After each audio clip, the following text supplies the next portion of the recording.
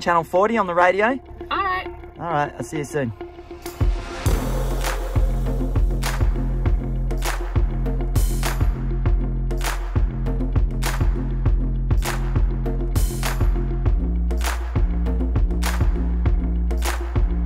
A couple of really deep water crossings, which is exciting, and still a very slippery surface. Hello and welcome to Grizzly and Bear Overland in Australia. A new episode for a new adventure here in central New South Wales. Lee took on a short-term work contract on a large-scale cropping property. It's time for the next adventure. The opportunity is there for me to top up the savings, to assist us in continuing this journey for as long as we possibly can. This one's quite exciting, and another one that's been on my bucket list.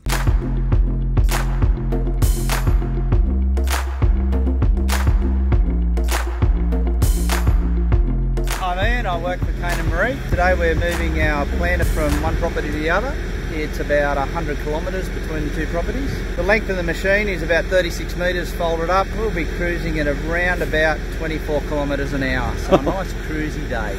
Ian is the man responsible for us being here on this awesome farm. It's a cropping operation, so seeding and harvesting. We're here to get involved in the seeding. Ian had followed our YouTube channel and our adventures for a couple of years. When he saw that we were working on our journey around Australia, he kindly reached out, sent us a message on Instagram and said that they are looking for people to drive machinery. I will be driving that thing in the seeding operation. I'm bloody excited. I've already driven it. Its name is Big Blue. I better get in the car and get ready. I'm driving the lead escort vehicle over here, the 79, and Steffi is in the 200 series at the back there, rear escort. Let's see how it goes. I'll see you in about 4 hours, I guess, maybe more, at the other end. All three of us will be in UHF radio communication. Frenchie, you got a radio check? Copy. Very important job. I need to be at the front there directing traffic. If required, I will have to block off the road and hold up the traffic.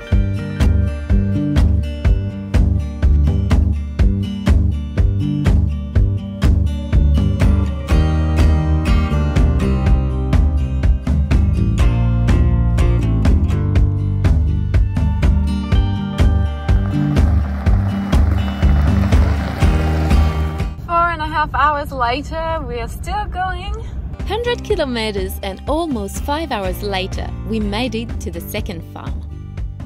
We made it!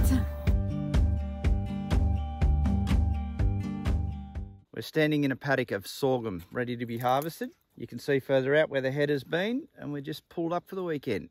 It's predominantly used for stock feed. This is transported about 350 kilometres to a big place that wholesales it out from their bulk depot then. The dark stuff is the husk that comes off the grain. It's just a shell, and then you've got the red grain. Popped sorghum is a popular snack in India. In Africa, they use it to make some alcohols. In China, sorghum flour is used in combination with wheat flour to make noodles and breads. Most varieties are drought and heat tolerant. 17 out of 25 species of sorghum are native to this country, Australia.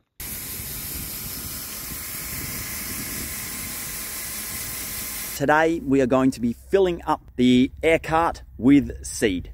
The entire system is linked to the tractor right at the front there through a computer system and a dosing rate, so they'll know exactly how much canola seeds are getting planted per hectare. He's aiming for 1.8 kilograms per hectare. This massive planter that's behind me here, it's planting the canola seeds. So it digs a little trench, then puts the seed in it, and then rolls a little bit of dirt on top. Kane is in the background here now, and he's checking. He's scraping there with a screwdriver and looking at exactly what's going on. He wants to see what depth the seed is at. Is it putting enough soil back on top? And if there are any minor adjustments to be made, he can do that all via the computer in the tractor up there. It's all very, very interesting stuff. The first day that I think I will be driving the massive planter unsupervised.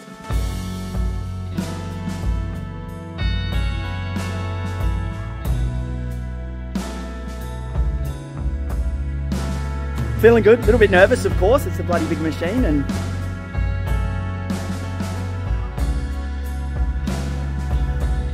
13 kilometers an hour, but it feels fast in this thing. And sometimes you've got to drive around the trees or do a full 360 around them and plant seeds all the way around them. But yeah, you've got to be very careful. And there's also power line poles out in the paddock. As my little tractor cruising along in the green is what I've done. So it's about 11 p.m. My shift for the day is finished. 2 a.m. and I'm about to start shift, and I'll do, I guess, 12 hours, 14 hours. So yeah, very interesting. Just keep going. The second week now working here. This morning, I'm driving the service truck. It's got on board everything that you need to do to perform some maintenance. I'll drive down to the tractor that I'm going to be operating today, still planting canola. And there's my baby. This is the service truck I was telling you guys about. We've got a generator up there, we've got an air compressor, 4,500 litre diesel tank on the back, grease guns, just everything we need for maintenance. So that's what I'll be doing now, is doing the greasing of the tractor, filling up with diesel, probably 1,400 litres of diesel, and blowing it down with some air, getting ready for another big day in the paddock. Well, this looks interesting. Grizzly and Bear, it's going to be the escort vehicle, rear escort vehicle. Exciting and a little bit nerve-wracking for me. We've got the big move to make back from the farm we're at, where we've been planting the canola, back to the main farm, 100 kilometres. The boss, Kane, has asked me if I'm confident to drive the big rig. A little bit nervous. I've been driving this tractor now for a week. No problem at all. Confidence is high out in the paddock. I got to drive straight through the middle of Canamble, but it's all good because I'm going to have Steffi and Kane's wife Marie escorting me and keeping me right on the road. I just got to remember not to cut any corners.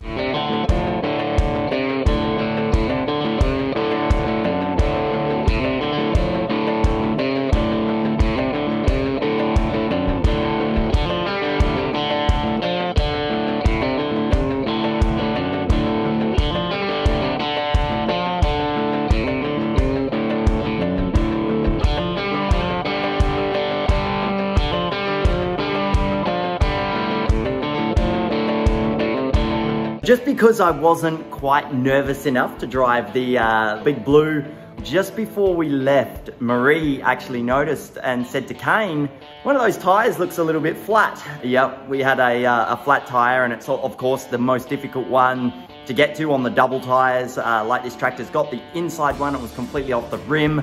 Just to test the skills in this tractor, I've had to drive into the tyre place, and the bloke out there now is going to take off and replace, I guess, try and get it back on the rim.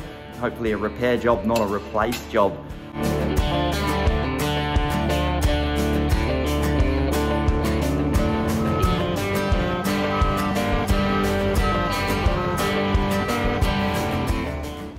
A few hours later, the tyre was patched and we were back on the road. A big week driving this tractor, thoroughly enjoying it still. I thought it was going to get a little bit monotonous and boring, but it doesn't actually. We are back. Just been informed by Kane that I'm going to start work at 2 a.m. So it's now 7 p.m. Right now we are racing against a weather window. All right, here we go, 2 a.m. So I've let Kane away. He's off to try and get some sleep. He's up the speed. He wants this done. The rain is on its way. We have a deadline.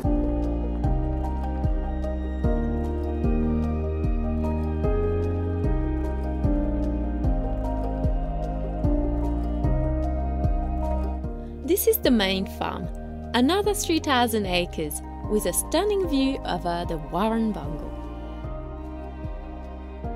Lee is driving the tractor and I'm staying in our camper, a full-time home I should say, working and editing videos.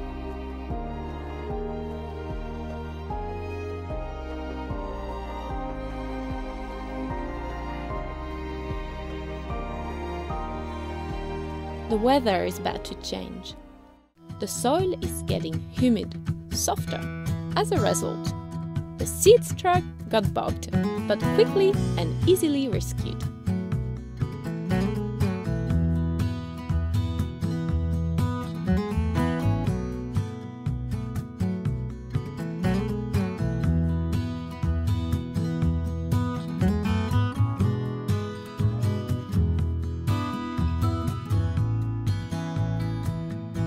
All of the planting for the moment is on hold because of the weather. It's not only that it's not good for the seed, but the tractors get completely bogged and it just makes a mess of the paddocks. So we're going to go for a little tour. It could be 4 or 5 days, maybe even a week before we start planting the wheat again. Had to get my phone charger out of the tractor.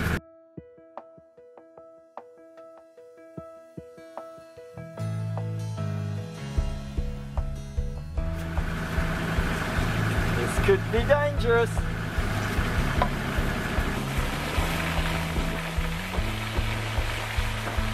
I think it's about 18 kilometers of very slippy and muddy road to try and get to the bitumen from the farm.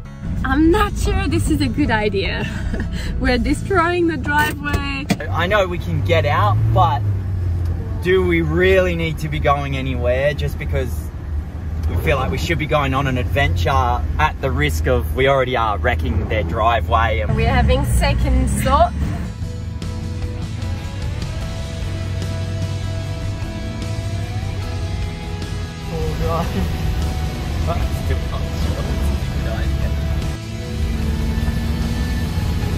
If you're going to get bogged, please let it be near a tree. Hold on.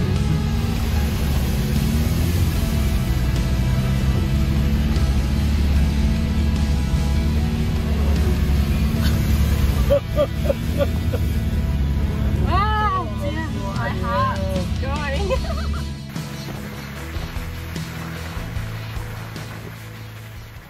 There are 12 k's until we get to the main road. We're doing about 20 k's an hour, 10 to 20 k's an hour. It's gonna take a while. Pretty deep. Jeez, that's bloody deep. Steffi just reminded me, actually, I'd forgot all about it, is I'm gonna put it in off-road mode on the airbags. So that'll give us another couple of inches of lift.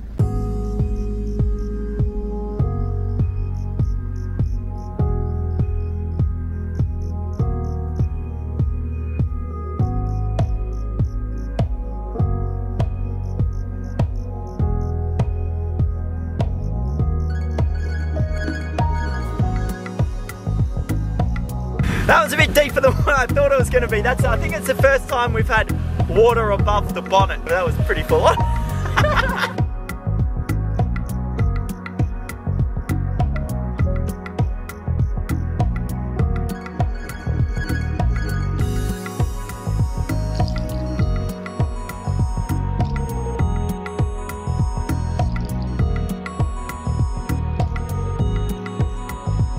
We made it back to the bitumen. Bitumen. We made it back to the road. Yeah. Well, it was good fun, actually. I'm glad we went for it. We considered not going there for a little while, but actually the main road, it was actually just Kane and Marie's driveway that was a little bit soft. Still feeling guilty. Sorry, guys. Ian, you'll just have to jump on the grader and sort out the mess we made. Our back end was sliding a lot of times there, just having to alter and correct, but hell of a lot of fun. We will end the episode here at the car wash. We hope you enjoyed it. Next time we will take you on a busy trip to Sydney. Until then, take care. Bye bye.